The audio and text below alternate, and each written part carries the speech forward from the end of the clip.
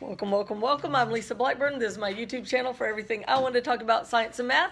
And today we're talking about equilibrium, percent composition, and empirical formula, molecular formula, which is Unit 7 for our class at East. Let me find my little right on the board thing. Okay, so take a look at your notes. I'll find mine. Here they are. Okay, number one question. How do reactions occur? And I actually said this last unit, and you have a little picture as a hint. What do you think that should go there? Collision? Collision, yes. For the reaction to happen, the atoms must come into, they must collide, they must touch. So this is called collision theory. We have to add a little theory to everything in science, right? It's not just collision, it's collision theory. It's not just atomic, it's atomic theory.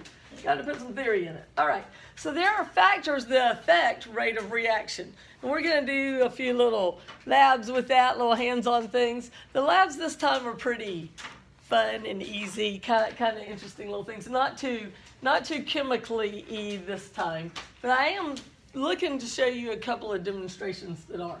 All right, so what do you think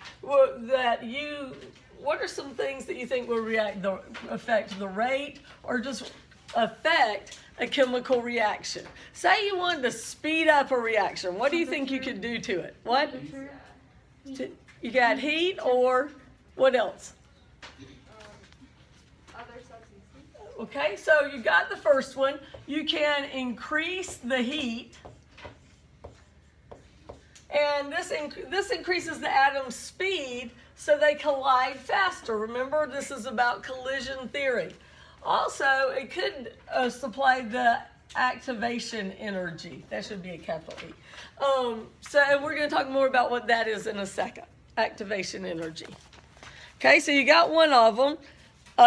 What else do you think could make it? I think someone said it. What did you say, Ashley? Substances or like other chemicals? Like a catalyst? Those are two different things. One is you can add different chemicals, right?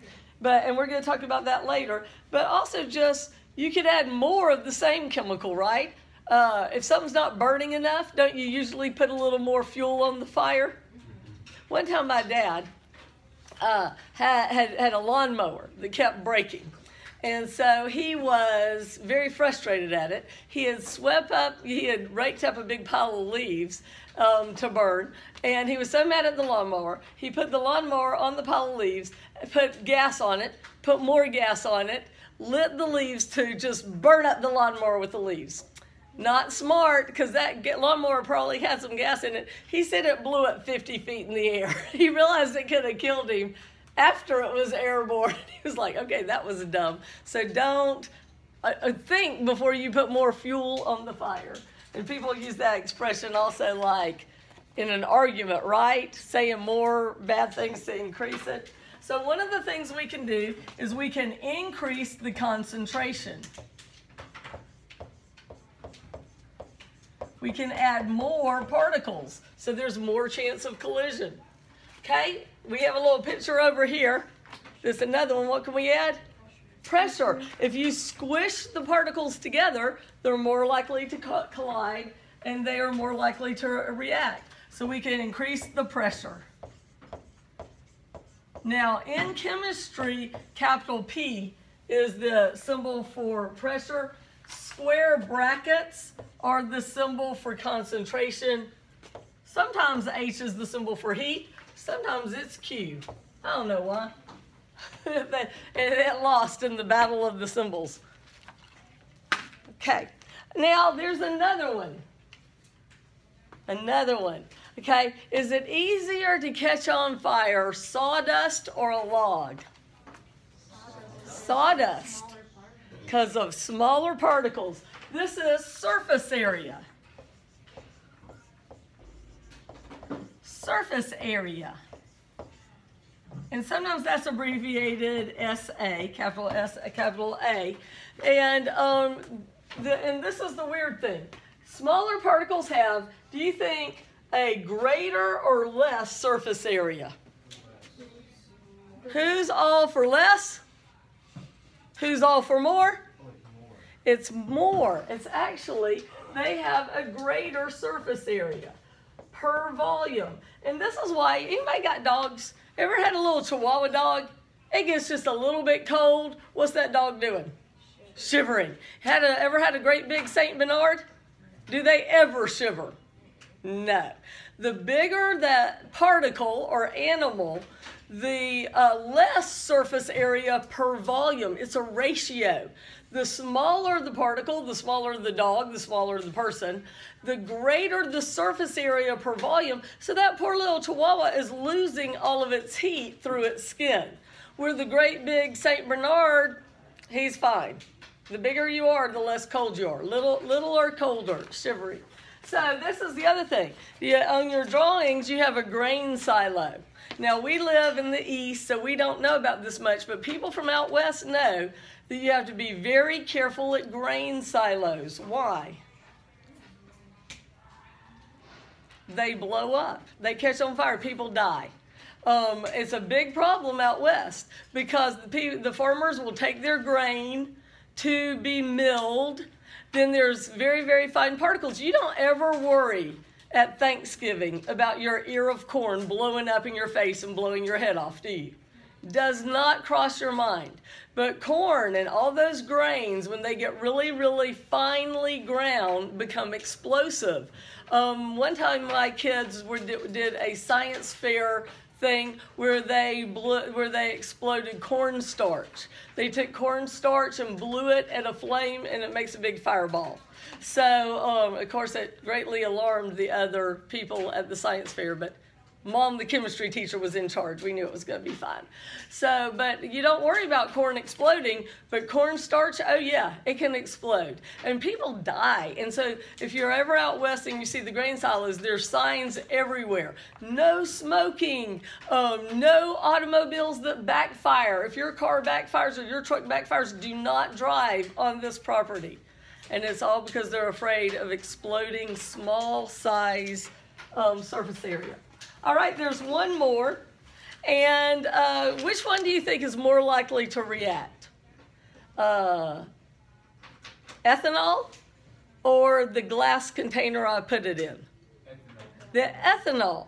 So part of it is just the chemical nature of the substance. And that's why we use certain things in chemistry class and other things we use for different purposes. The chemical nature varies from substance to substance.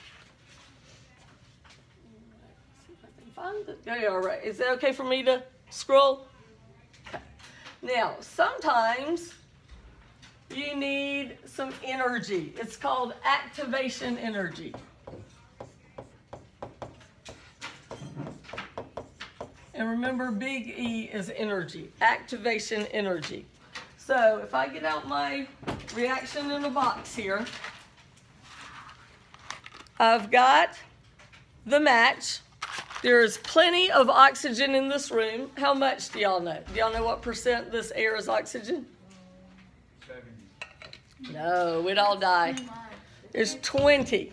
80% nitrogen, 20% oxygen. Generally, that's rounding off. If it was more, then the atmosphere would burn and we would have no life on this planet. How many times do I say that?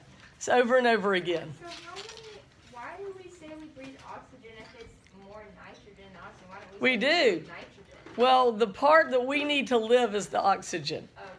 Even though it's like only 20% of it. And when you breathe in, you're breathing in 20% oxygen. When you breathe out 15% oxygen. So you only use up 5% of the oxygen in your breath. If you breathe the 5% that gets used up, what you breathe out instead is carbon dioxide. If it wasn't that ratio, if you did mouth to mouth, you would just kill the person faster. Wow. You have to be breathing out oxygen for mouth to work. Okay, so I got a match.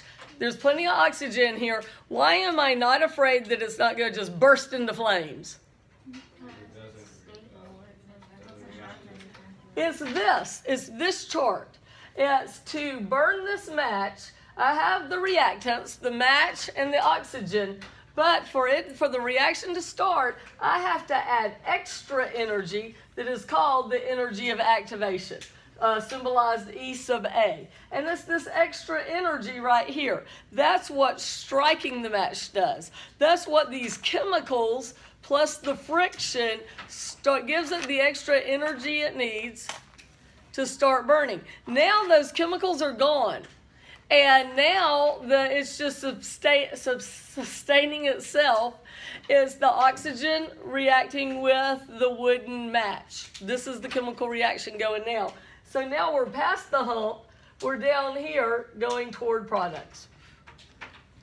So, and notice usually with our exothermic reactions, and remember the vast majority of reactions are exothermic, then the energy of the products are less than the energy of the reactants. This is what a typical reaction diagram looks like. And that's one of our standards, is for you to know this diagram and to be able to label it. So you know this is going to be on the test. It's going to be on the test. All right, next idea, and this I think somebody already said, is sometimes you need a chemical to get them together. What's that called? A catalyst. Y'all are learning. A catalyst. A catalyst is like a matchmaker. This puts the chemicals together so they can react. An example in your body is enzymes. And do you remember from biology class what enzymes are made out of? Proteins, right. Proteins. All right, any questions about page 1? Okay, so adding a catalyst, make a little note here, increases the reaction rate. So remember, adding a catalyst, these chemicals would probably eventually react anyway. Eventually they'd randomly collide and they would react. But by adding a catalyst, the reaction goes much faster. And I have some labs we might do with that too. One of them doesn't work real good though. I need a better one. I'll see if I can find it. All right, it might have just been my peroxide was old. Any questions about catalyst? See, I told you this wasn't too much. Y'all are doing great so far. Okay, so number 2, composition. Sometimes it is useful in chemistry to know the composition of a compound in terms of the mass, and in reality we usually use weight. Remember, weight and mass are kind of the same thing on Earth. The mass of the elements in the compound. For example, you found some copper ore, and you want to know, would it be profitable for you to mine that ore? Or is it worth it? Or would mining it cost too much for the profit? You want to know your profit ratio. So the compounds in the mixture of the rock you found in the ground, and you want to know what percent copper it is so you can figure out if it's worth it for you to mine it. Does that make sense? If you go to the Villarica Gold Museum right here near us, they said that all of Paulding County has lots of gold in the dirt. That we're all part of what was the Cherokee Gold Belt that goes from Dahlonega on out toward Rockmart, and that we're right in the middle of it. But it's so spread out. It's not a big old vein of gold, so, you know, it's not worth it. Also, they made it illegal to mine gold in Georgia because, you know, we had the first gold rush in America in Dahlonega, and they started using high-powered water to wash away the mountains to get the gold, and they decided they would rather have mountains than have their land all destroyed by mining. So it's illegal to mine gold in Georgia. You can pan for gold. And I know people who actually make a living panning for gold in Dahlonega. They get enough gold out of the streams to make a living. That's kind of cool, isn't it? One of my uncle's brother-in-law, that's how he makes his living, is panning for gold. Which just seems like he should walk around like a little prospector or something. Okay. Like, you know, the guy in Toy Story, the old prospector, Stinky Pete. Y'all know what I'm talking about? Okay, so copper's in a compound. Is it worth it to mine it? So anyway, if you find something that looks like gold, it might be gold here. Don't just go, well, what are the chances? According to the Gold Museum, chances are it's gold. Example problems. Okay, so this is not gold. This is not copper. This is just a different one. Carbone C10H14O causes the smell of spearmint. You're like, all we talk about are these mints. Spearmint. Now, spearmint is my favorite mint. I like peppermint too, but spearmint is number one. Not so much a fan of the wintergreen that I gave y'all. Calculate the percent composition of carbone. So we're going to find out what percent each element is by mass. Okay. So what you do for these problems, you start off listing the elements vertically, just like we did for molar mass. Next, you look and see how many you have, just like we did for molar mass.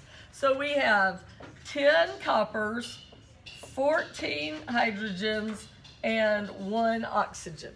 Everybody understand how I got that? Okay. Next, you multiply it, so put dots, by the molar mass. What's the molar mass of carbon? 12. You're memorizing them. Good. What's the molar mass of hydrogen? 1. What's the molar mass of oxygen? 16. Isn't it convenient to have these memorized? Okay, 10 times 12 is 120. 14 times 1 is 14. 1 times 16 is 16. Then you add them all together. 150. 150 is your total mass. Let me find my button. So far, all we did was we got the molar mass of it. But we did it in a way that we know the molar mass of each part. Does that make sense to you? Okay. So we have to be neat while we do this math. Okay, next you go down, and for each one, you take its partial mass and you divide it by the total mass. Let me say it again before I scroll. So like I'm going to take 120, divide it by 150. 14, divide by 150. 16, divide by 150. Everybody follow along? Okay, then I'm going to scroll up and we're going to do it. Okay, so the mass of carbon was 120. The mass of hydrogen was 14. And the mass of oxygen was 16. Each of these I divide by the total mass, 150, and multiply by 100, and I get the percent. So what is the percent of carbon? Do it on your calculator.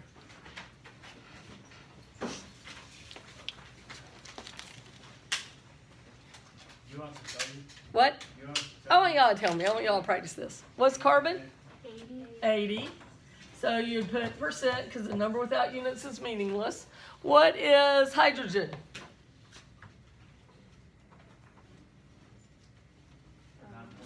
9.3. And notice I want you to put the 0.3. Don't round off too much.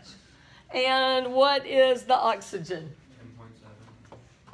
10 point, I'm going to say, or you think it's 6 or 7? It's 10.6, and then it's just 66666, so it would round to 7. Okay, now one way you can check it is add them all up, and they should be close to 100.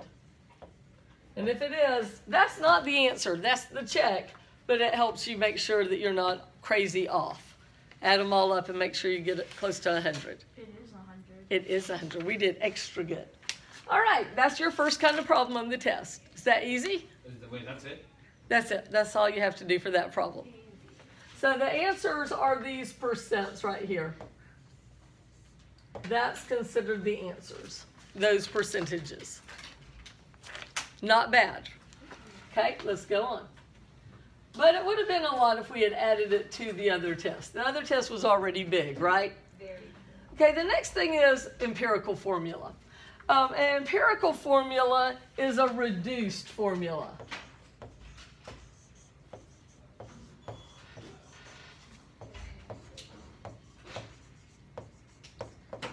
For example, hydrogen peroxide, you can divide 2 into both of those 2's, right? So its empirical formula would just be HO. It's reduced. That's the empirical formula. So what we're going to do is we're going to, from the percent composition, we can get the empirical formula. And then from the empirical formula, we can get the molecular formula. So that's how we're going to do this problem. It's got two different parts. All right, so let's talk about this. For example, nylon, you know, like nylon rope, nylon backpack, nylon pantyhose. Okay, you know, nylon was one of the chemicals discovered on accident too, I think. I'm trying to remember, but yeah, they first started pulling it out of a beaker, and it was making these long strands, and they thought, wonder what you can do with that. Okay, so nylon is made out of 63% carbon. Remember, we always annotate our problems and circle them and make them easier to understand. 12.38% nitrogen, 9.80% hydrogen, and 14.4% oxygen. Calculate the empirical formula for nylon. Now, notice I circled what it is with its percent, because where I mess up is if I'm doing this too fast and I end up giving the wrong percent to the wrong thing. Like, I'll read it too fast and I'll give carbon the 12.38. Do you see how I mess it up? Now, so y'all don't do that. Y'all circle it and don't go so fast. I'm always in a hurry. Gotta hurry up, do this problem, do something else. So take your time, circle it, make sure you're doing it. Okay, so what you do is you take your percents and you write them down as grams. Now, how can we do that mathematically? How can we just say, we're gonna change that unit from percent to gram? And it's this. This nylon, it has the same formula whether I have a teaspoon of it or a ton of it. Does that make sense? Water has the same formula whether you have a teaspoon or a swimming pool. It's still H2O. And what we're trying to get is the formula from the percents. So we're going to assume we have a 100-gram sample. Then we can just, because those percents all add up to 100, right? So all we have to do is change those to grams, and we have a 100-gram sample. Does everybody understand why I did that? Okay. So next what you do is you write down your formulas vertically. You write down these as grams, and we're going to change them to moles. So for each one, we make a little railroad track, and we write the molar mass down here. What's the molar mass of carbon? 12. 12 grams per 1 mole. What's the mass of nitrogen? Y'all learned that one? 14. 14 grams per 1 mole. What's the mass of hydrogen? 1 gram per 1 mole. And what's the mass of oxygen? 16 grams per 1 mole. So for each one of them, we divide by our molar mass. So do it. Do 63.68 divided by 12 on your calculator. 12.3. I'm going to write lots of decimals for this one. I'm going to do it 4 decimal points. 302. Now I have moles. Okay? So now do the next one. Did you get 0.8837 moles of nitrogen, and then 9.72 moles of hydrogen, and 0.8838 moles of oxygen? And those are pantyhose over to the side, that drawing. Pantyhose used to be quite the style, but now they're not, and I'm kind of glad. It was considered immodest to be out without your pantyhose on. Wait, how did 9.80 go to 9.72? Like, Oh. did it move?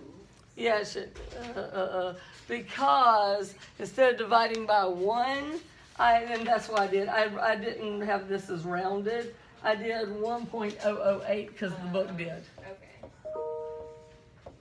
So do 1.008 grams. The book did, and I wanted to use their problem because I liked it that it was nylon. I thought that was interesting. All right, so we're good so far? We've converted it to moles. May I roll it up? Let's just do it a little higher, see if that works. Nope, it doesn't. I'm gonna have to make it go away. Are we good? Okay, now, next you do this, and that's why, did I draw Pac-Man at the top of your page? No, you need to draw it at the top of it. So everybody draw Pac-Man. Use a little eyeball. And which of those answers was the smallest answer? Which one is smallest? What? Nitrogen. Nitrogen at 0.8837. So see, Pac-Man does not want to eat him. He's the less than sign. He wants to eat the greater than. Here are the little dots that Pac-Man's eating. Oh wait, is everybody's still following, right? Okay, now once you figure out which one's the less of those, you take each one and you divide it by the least. Okay, so carbon was 5.302 divided by 0.8837, right? Is what it was. Okay, and then we do nitrogen, 0.8837 divided by 0.8837. And then we do hydrogen, 9.72 divided by 0.8837. And then we do oxygen, 0.8838. Is that one right? Divided by 0.8837. Now, this is why you keep a lot of decimal points for this, is sometimes it's a little tricky knowing which one is smallest.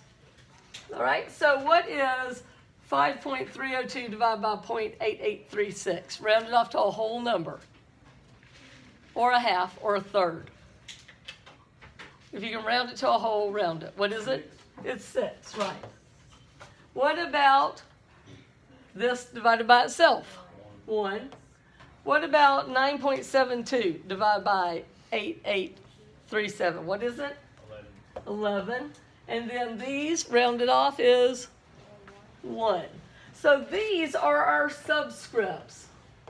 So why is it for this one you round so much and the others you don't? Because now we are getting the subscripts. And remember, one of the laws we learned when we learned about writing formulas is the subscripts are never fractions and they're never decimals, they're whole numbers. Okay? So now we can write it. It's C6 N, subscript 1, so we don't have to write it, H11, and then O.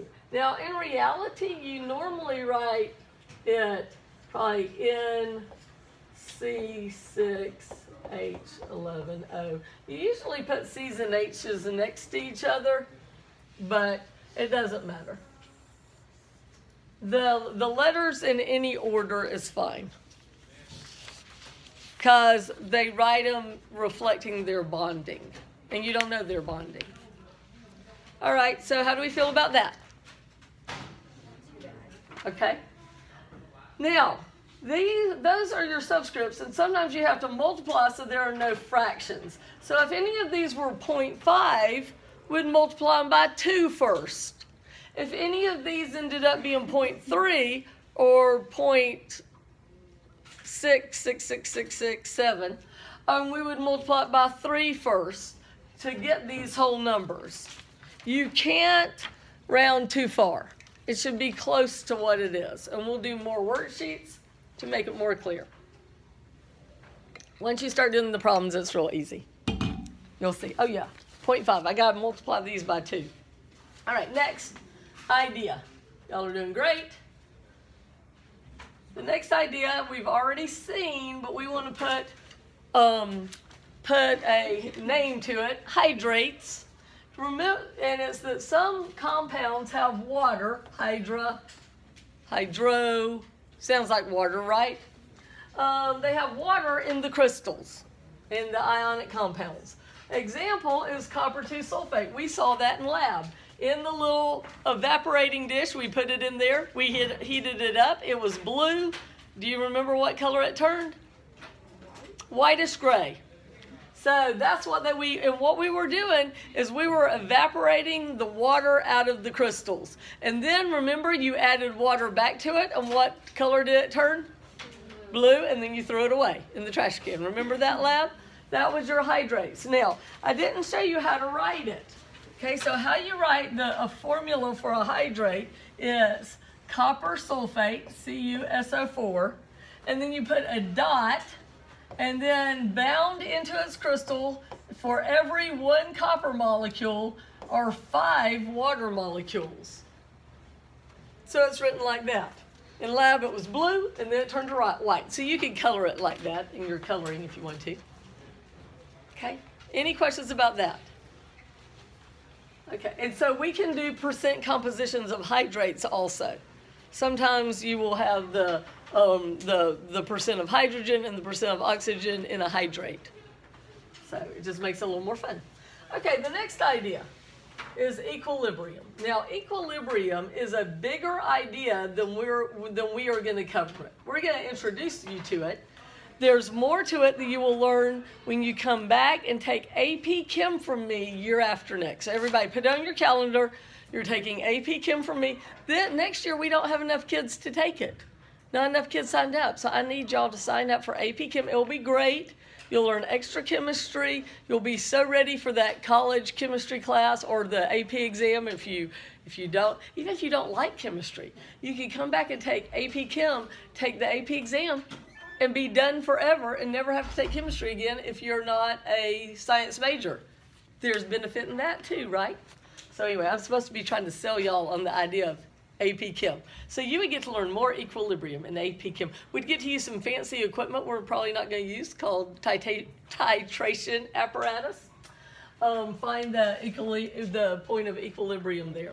All right, so this is the big idea. Some reactions are reversible.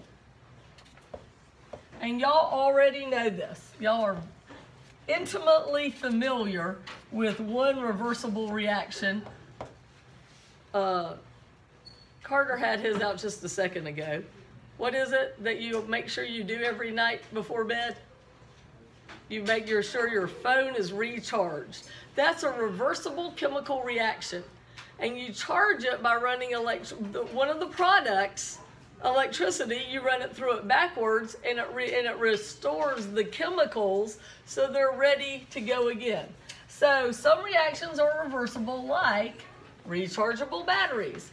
When they stop going back and forth, and what I mean by that is they will end up, instead of going to completion, where every bit of the products turn into reactants, instead, at the end, you are left with a little bit of unreacted products at a certain concentration. And you're also left with some products at a certain concentration. Each thing has a little bit of concentration in the beaker at the end. You don't get 100% products and 0% reactants. Can you follow that? So when they finish going back and forth, this point is called equilibrium. It's where they settle down to these concentrations is where it decides that's what it's going to be. Equilibrium. And you hear that word equal there. It's all balanced. It's settled out. Now there's a little bit of different terms that we use here. One is chemical equilibrium.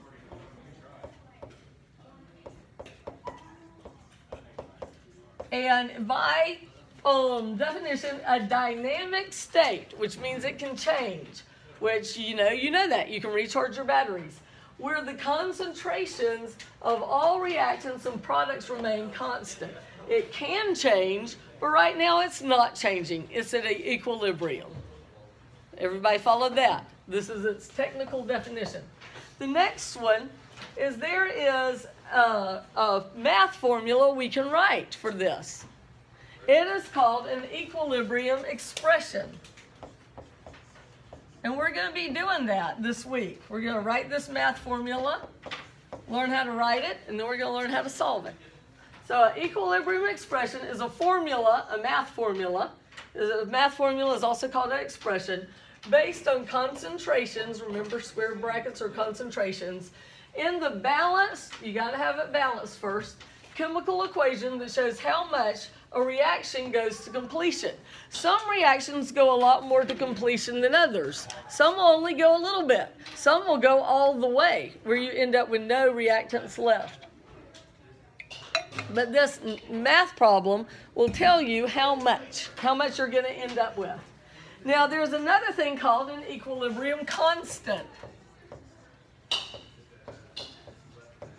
A constant. Y'all know what constants are in math. You learned in algebra about direct and inverse variations in math and how you can calculate the constant for those equations. And we've learned other constants like Avogadro's number is a constant. So we can calculate an equilibrium constant. It's a value obtained from putting the equilibrium concentrations into the equilibrium expression from the balance equation. So